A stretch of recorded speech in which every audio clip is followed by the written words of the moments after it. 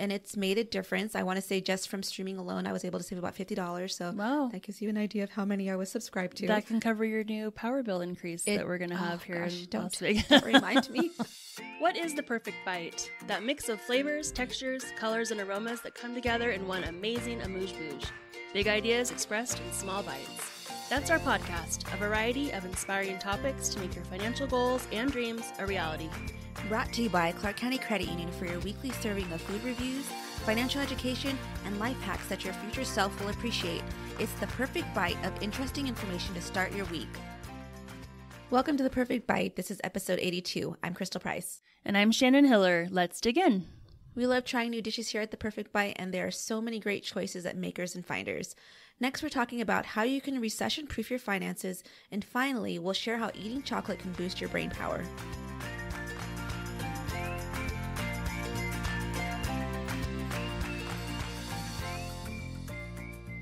So each week on The Perfect Bite, we'll visit a locally owned Southern Nevada restaurant we hope will become your new favorite. And this week we're sharing one that I really love and keep thinking about, Makers and Finders. It offers Latin comfort food and is known for their coffee and brunch dishes. And there's 3 locations now, one in downtown Summerlin, Henderson on Valley Verde, and the one I went to is near downtown Las Vegas across from the Arts District. It's off of Charleston and Main Street. Makers and Finders describes himself as a vibrant, upbeat restaurant coffee bar where specialty coffee, Latin food, and culture are the pillars. And I really feel like that's true. You go in, there's these really cool murals on the wall, just a positive environment. Yes.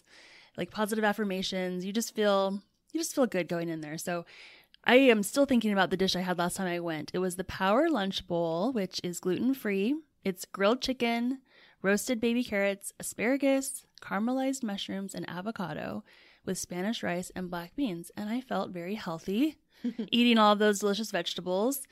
And just the chicken was delicious. Even the rice was really flavorful. It was really good. I know you've been there before, Crystal. Yeah, I went there and I thought about actually getting the Power Bowl too. That looks really delicious. But what I ended up getting were the empanadas. And that was based on their social media posts. Doing my little bit of research. That's quite a few on the menu. I saw was empanadas. And I can't remember what it was, like Empanada Wednesdays or something like that. Oh. But there was one day, and I don't want to, it may not be Wednesday, but one of the days of the week is like a special day and you get like a special deal. And so I was like, well, I got to try the empanadas. So I did a beef empanada and it was delicious. I'm not having cheese. So the empanadas, I was like, I don't know if I can have, if there's cheese inside There of was them. no cheese that I could see, but it was like just filled with beef. And then there was a dipping sauce that did not look like it had any kind of dairy products in it. Whatever it was. Check that out. Because I was thinking next time I go, there is a vegan empanada that I was thinking, well, that would be safe for me to try, but I'm not sure about what else was in it. But I think it was a bean. Okay. Something beans inside. Or the avocado toast or the chilaquiles, which actually I just want to order everything. So it all looks really good. Lots of options. Again, it's sort of like coffee bar meets, I don't know, brunch spot. There's just lots of different options for everybody. And especially if you have someone who's eating plant-based or gluten-free, lots of options for that as well. So it's all just delicious. Oh, you forgot to mention how much you paid for it. Oh, that's right. I think the Power Bowl was like $15. Yeah, I want to that's say about right. That's about how much my empanada was. So I'm not a coffee drinker, so I don't know how much their coffees are, but I think it's just kind of how much things are now, right? Like a lunch out's probably about 15. That's what it was. All right. If you have a recommendation for a restaurant or dish for us to try, send us a message at theperfectbite@CCCULV.com. We would love to hear from you.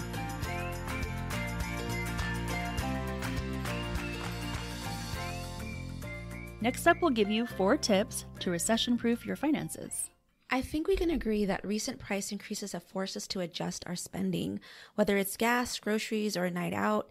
And while I was going to say, we were just talking about that. Yeah. Our budget for eating out, even like fast food, has been crazy when we have especially big families. And it's very easily seen. Is not the same. I feel like my dollar is not stretching as far as it used to. Even eating out, I'm having to like adjust my budgets. Like, here's my 2 bags of whatever, $100. Yeah, it's really sad. And so, a lot of it we don't have control over, but one thing we can control are our habits, and that we can try to adapt.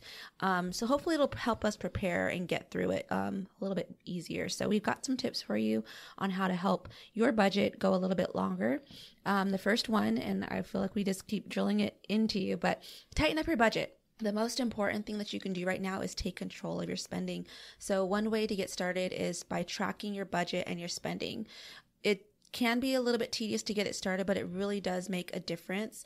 Once you have a solid idea of where your money is going, you can look for places where you can make cuts. This is something that I did recently do because of everything going up. I went and I, listed out my streaming services, and I looked at really, what shows am I looking at on these services? Does it make sense for me to be paying, all of them? Can I cut some because I'm not watching anything on those platforms anymore? And so I did do that, and it's made a difference. I want to say just from streaming alone, I was able to save about $50. So wow, that gives you an idea of how many I was subscribed to. That can cover your new power bill increase that we're going to have here in Las Vegas. Don't remind me. Another one that I even found was my daughter. She has an Amazon Kindle, or she had one, and we recently switched her over to an iPad, but I was still paying for the Kindle monthly service. So I was like, why am I doing this? That's $6 a month that I can save. And so canceling that right there. So just list out where you're spending and see where you can make cuts. The next recommendation is to pay down your debts. So you can pay off your debts completely. Consider consolidating with a fixed rate personal loan through a credit union or another low cost lender. Those are some great options. Or even just reducing your monthly payments will reduce your chances that you'll default on loans and hurt your credit score. It can be really easy to, miss a payment here, and then all of a sudden your score drops, and then it affects you in the long run. So stay on top of those. If you can consolidate, definitely check that out. Like we mentioned, credit unions, sometimes we can offer like a consolidation loan specifically with a set term. So it's not a revolving line. You have a set date when it will be paid off. The next recommendation is to try to pad your emergency fund.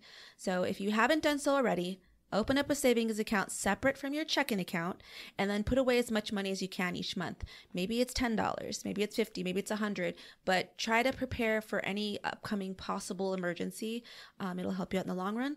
And then, sorry, real quick, I would say even have another savings account. That's like the don't touch emergency one, and then maybe you have another one that you use more. But that's what we have. We just have multiple savings accounts, and there's one that's like the do not touch it. We're putting that money aside. That's the emergency one, because it is easy to kind of intermingle those accounts sometimes if this isn't like a clearly designated separate emergency fund. And I think one of the benefits, at least for a credit union that I know of, is you can have multiple. I could have 5 savings accounts under my membership if I want to, and you can label those however you want. So maybe one it's for house emergencies, another one is for car emergencies. Medical. Yeah. So save for the future, and keeping your money separate from your checking is very important so you don't accidentally spend it. And the last recommendation we're going to share with you guys is to keep your credit score at a good rating. So one of the crucial parts of keeping your credit score at a good rating is having open communication with your lenders and your creditors. If you find that you're running short on money, reach out to your lender before your loan is due. One thing that I've done in the past is request a skip a payment on my auto loan payment. You don't want a late payment showing up on your report. So reach out to your lender, see if you can skip it before it actually goes late. That way you stay in good standing and your loan does not default. Most lenders would rather keep your accounts in good standing rather than write them off as a bad debt. And then plus, when you have a good score, you can enjoy the benefits ranging to better car insurance rates and less expensive loans. And that is another reminder. Call your insurance companies, see where you can get savings. Now we're going to take a break to hear from our sponsor. Clark County Credit Union members have received more than $73 million in bonus dividends since 2001 just for using the credit union services they need every day. Since CCCU is owned by our account holders, they earn the dividend, not shareholders. This year, we returned a $2.6 million bonus dividend to members with auto loans, credit cards, and checking accounts. Open an account today and start earning your own bonus dividend. Funds privately insured by American Share Insurance. Next up is our Future Self segment inspired by the Happiness Project. I have some very good news for chocolate lovers. Eating moderate amounts of dark chocolate may benefit in many ways. I've heard this before, right? I have too. That a little bit of chocolate is better than like regular chocolate. Yeah, I'm basic and like milk chocolate though, so I know. I don't love dark chocolate as much. But it does matter the kind of chocolate you're consuming. We can't just, go grab a candy bar and be like, yes, I'm getting all these benefits. Darn. But the right kind of chocolate consumed regularly can even help your cardiovascular system. It can keep your mind sharp and alert and your mood calm and happy. There's compounds in chocolate like polyphenols. They've been extensively studied and are thought to be responsible for most of chocolate's therapeutic effects. There's a couple other factors here in chocolate. I will try to say them correctly, but we'll link to this article that came from University Health News and make sure that you can go out there and justify all of your chocolate consumption when you find out all of the good benefits. So the health benefits for chocolate really can affect your brain. One is it affects your mood. Chocolate has been shown to improve depression and anxiety symptoms and to help enhance feelings of calmness and contentedness. Something in chocolate is a flavanol.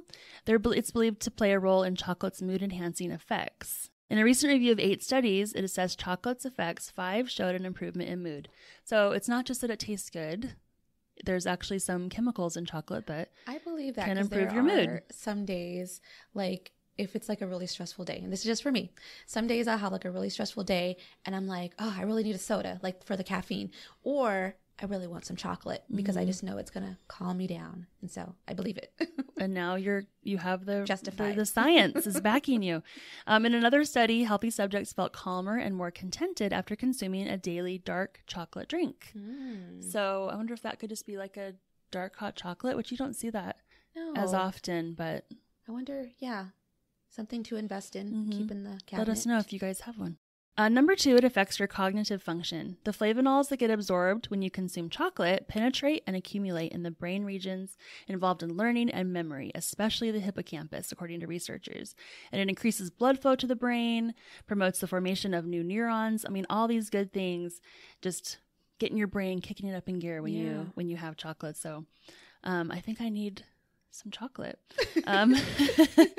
So the key is it has to be the right kind of chocolate. So choose a good chocolate or cocoa powder and then consume moderate amounts regularly.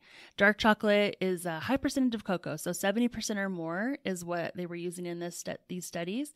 Has a lot of these beneficial phytochemicals. On the other hand, chocolate that contains little cocoa has a much less therapeutic value. So yeah, milk chocolate is out. Okay. Definitely not white chocolate. That's nothing. I like the dark chocolate covered peanuts or like raisins. So Okay. That's usually Yeah. I'll justify that's giving me some like protein from the exactly. peanuts. So let us know if you're also a chocolate lover and if you have that dark chocolate drink. We'd love to try it. We want to hear from you. Send us your financial questions or money topics that you'd like to learn more about, and don't forget any fun local food recommendations. Our email is theperfectbite@CCCULV.com. Thank you for listening to this week's episode brought to you by Clark County Credit Union. For additional money management tips and financial calculators, check out our website at CCCULV.org. Now that was The Perfect Bite.